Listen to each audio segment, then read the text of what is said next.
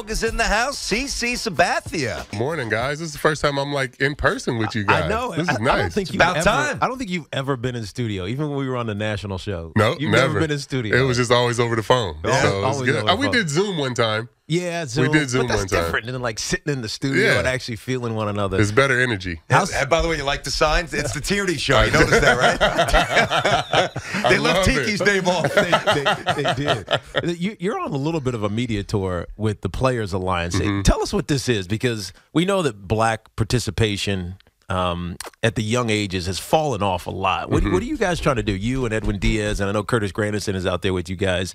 It was Edwin's baby, but tell us what is the Players Alliance? Yeah, so the Players Alliance is started in the summer of 2020, really in the wake of the murder of George Floyd, and you know, a lot of players were posting stuff and different things like that, and you know, we came together. It was Edwin, Jackson, Cameron Maben, and D. Gordon. And we were like, you know, we're tired of posting stuff. Like, let's try to really make a difference. And we came together and formed the Players Alliance. And during 2020, the end of that year, through players' money only, like we got funded by the players.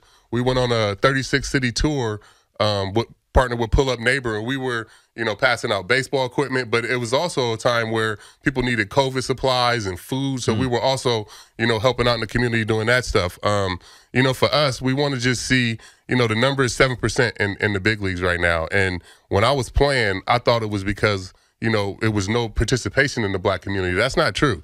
Kids are playing and playing at a high level. We just need to get them the opportunities to be seen in some of these bigger tournaments, and the equipment, you know, to be able to keep up with some of these other kids. So that's really the mission of the Players Alliance, is to see more black and brown kids and people throughout the organizations, not just grassroots, you know, front office, working in the stadium. You know, for me, I just want to create more fans in the community, you know, whether that's, you know, bringing in like I'm trying to think of a place in Harlem, like Sylvia's, Sylvia's or something, and bring it to the stadium so people can come and like feel connected. You know what I'm saying? Like some of these different restaurants to like actually build baseball fans. Red Rooster, you know, some of these different places. I think it'd be a lot of fun if we could put those places in the stadiums around the country and get the black community back at the baseball park. Well, you make it familiar. You make it something that they're used to, or something that they feel comfortable with. And I think it's funny because we often talk about the lack of young black athletes playing baseball, and we want to say it's just because the sport is boring, and that's not the case. It seems like it's economic. It seems like they simply don't have the money for the equipment, which you just talked about, but also the tournaments and the AA, like all these big, you know, organizations that cost money to be a part of. You can't just be good. Yeah, you get priced out of it. You know, Little League, you know, the price, they keep the cost pretty much down. You know, it's under $100. Most of the time it's 75 to 25 to 75 bucks. When you turn 13, you get on the big field, now you have to travel, and now it's all travel ball. It's no real leagues for these kids from 13 to 18. You know what I'm saying? 13 to 17. So, you know, for us at the Players Alliance, it's up to us to create that space for these kids to be able to have a free place to go and enjoy the game. And by the way, it's not, we're talking to Sabathia here on the show. It's not even just the travel, which is a huge impediment for a lot of people. Just look at the price of a bat. I mean, when I was young, I would have a black Magic. I'd have it for 2 years, depending upon if I grew out of it, whatever. I mean, you've got the two-piece alloys. They're $349, $449. $449, and then they put the $449. Just give me 500. Just make it $520. I know, you're not helping me. We got to buy it anyway. You just had to buy a bat for Colt, right? Well, Santa did, of course. I mean, Santa's able to Santa acquired a bat for Colt. Yeah, he did. It's true. It's crazy. So I think that, and it's funny because growing up, we're about the same age. So 7% of blacks in the game now. But back then, if you were a hitter, you had Jim Rice. If you were a pitcher, you had Doc. Before that, you had Gibson. You had Vida Blue.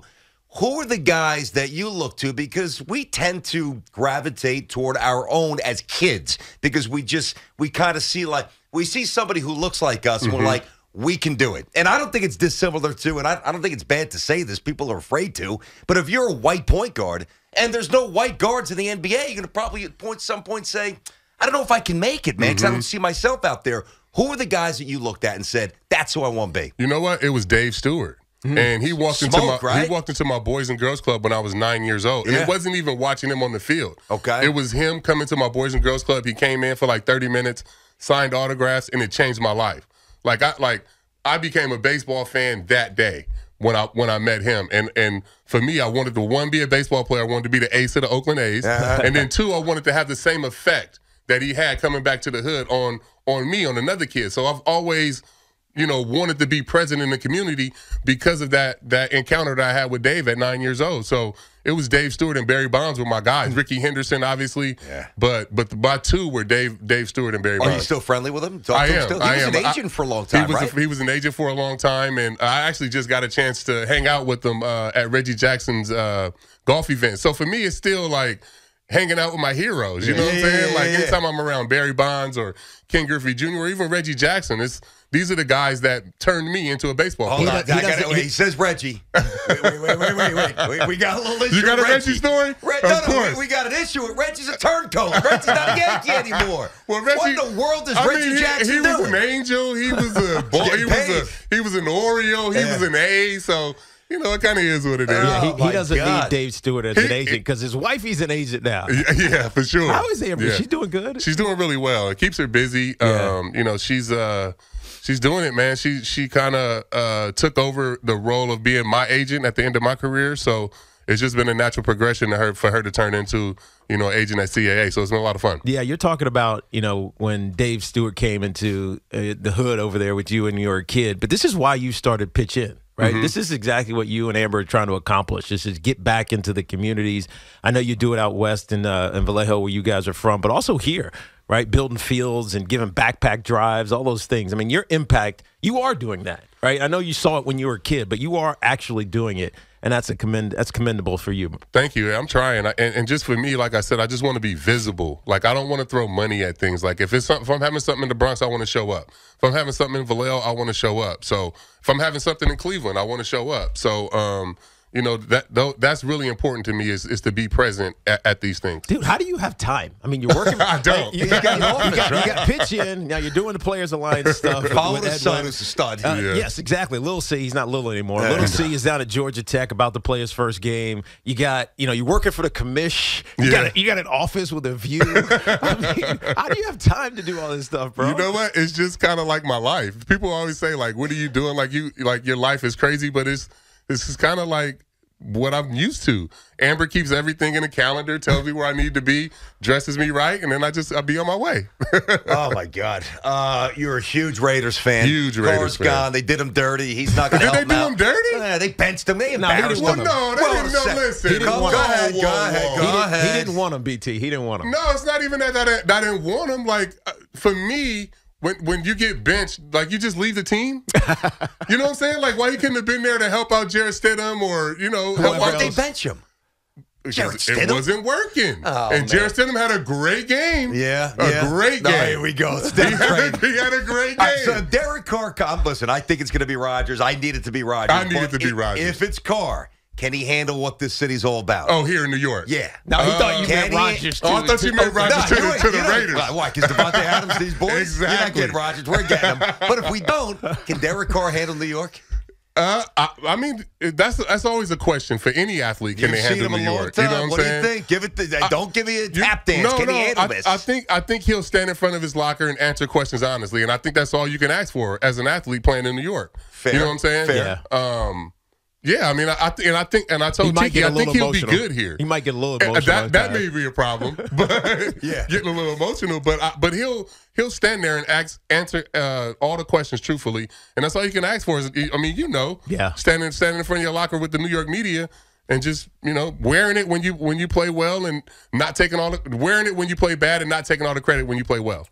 Did they have just get the baseball real quick because of some of the rule changes that are coming down? Did they have the runner in extra innings? Did they have the advanced runner? No, that started in 2020. So it was after you. It was so after, you didn't have it. No, but I love it, though. By the way, it's permanent now. They just announced it's permanent, I love that. extra innings moving forward. So it's permanent. You love this. Love that. Me too. We don't get paid for extra. We don't get paid for overtime, guys. No time and a half for CC. Let's get this game over with. And most of the time, like whoever pitches those extra inning games, the guy gets sent down. Yeah. You know what I'm saying? Yeah. So he gets penalized for that. So let's get the game over with and keep our roster intact and, not penalize a guy for pitching 2 or 3 innings in extra. And he gets some extra strategy, too. It's almost like the old school stuff. I'm not saying you're going to go hitting and run and everybody's going to purposely hit behind a runner. Are you going to bunt the runner over? You know what I mean? I wouldn't mind that. You get to see the strategy. Yeah. And a lot of the times, the home team end up winning the game anyway. Yes. You know what I'm saying? Yes. Like the visiting team scores a run, but the home team always comes back and scores a run or two. So it works out. Most pressure. Give me the which Yankee has the most pressure going into the season on him? Can you see a Rodon? Can you see a it's got to be Judge, right? to replicate? It's got to be Judge. Where are we with this? I mean, I think it's all of them, right? Like they've kind of fallen short, though.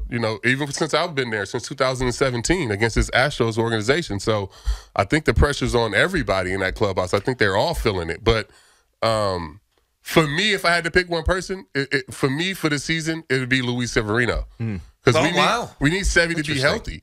He's an ace when he's healthy. Yeah. He just hasn't been able to pitch 30 starts for us during the season. But if he can do that for us, I feel really good about what this team would be able to do. Can I? Now, listen, we speak freely on the show. You know how Don't it is, go there, CC. BT. Don't go there. I respect Cashman. Cashman's driving me nuts. So he goes on Chicago Station last week. Yankee fans are overreacting. Yankee fans are spoiled. The Yankees are the ones who established this championship or failure mindset. Now, I think that's ridiculous. It's hard to win. It's hard to win. I get that. There's got to be balance, man.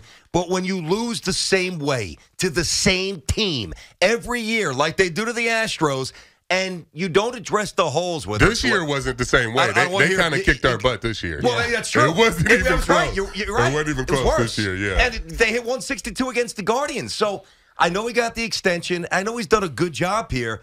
Cashman's got to get a grip on what he tells us what we're seeing. It's like he's trying to tell us that we're seing something that we're not seeing. See, like, this is why nuts. Cash won't come on our show. Hey, he appreciates the honesty. Come on, I know you're a straight shooter. But I think I'm kind of with him though because this team is good enough to win. You know what I'm saying? It's just it's Are been they, one though? of. Are they really? I think they are. Really? What else would you want to do? Left field. You know what I'm saying? Left field, a little more contact. A little more speed. I mean, that's better shortstop, better third baseman. Should I keep going? There's a lot of things we can change. Yeah, Tiki's right. That's why I'm always like, yo, T, get your boy CeCe on the show. He's like, I don't know if I want to bring CeCe. You can start grilling him with this stuff. Man, I don't know. He works for the league now. I do, for the but Yankees. he's a Yankee. I am a Yankee. I do think that they are good enough to win. I do, and I think that we were good enough to win in 2017. You know what I'm saying? That I agree with. I think we were good enough to win in 2019. It's just some of these different things. What's the X factor? Hard. Like you go back to 2009 when you first got here. Like what is the X factor? Because there has to be something, right? That gives you that edge over whoever the opponent is. We're talking about the Astros, but whoever it is, what is the X factor? Because that's kind of what Yankee fans are longing for. Yeah, I think our X factor in 2009 was our pitching staff. So therefore Sevy. That's why you talk about Sevy. It was the big three. It was me, AJ, and Andy. Mm-hmm. You know what I mean? So if you have Sevy, Rondon, and Garrett Cole, I feel really good about them, pitching a whole season and getting into the postseason.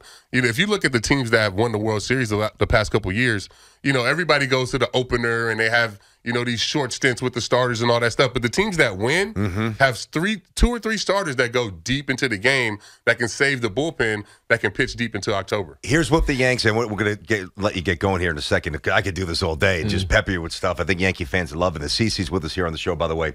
But I think what's been missing is maybe an odd way to describe it, but lineup character. And what I mean by that is, like when the Yankees first won in 96, O'Neill, Boggs, these guys grinding out at bats, ball 4, 10-pitch at bats. Yeah. No, you're right. And this team doesn't have that enough. But if Benintendi's not hurt and DJ's in that lineup, the lineup's a lot different in October. With that. I do agree with that. So they made the moves last year. They ended up getting hurt. Yeah. But if Benny's in that lineup and you got a healthy DJ, that lineup top to bottom is completely different. And now you're not worried about what IKF is doing at the plate. You just need him to catch the ball. Mm-hmm. Do you know what I'm saying? So it's just the injury. You think Volpe's going to make the team?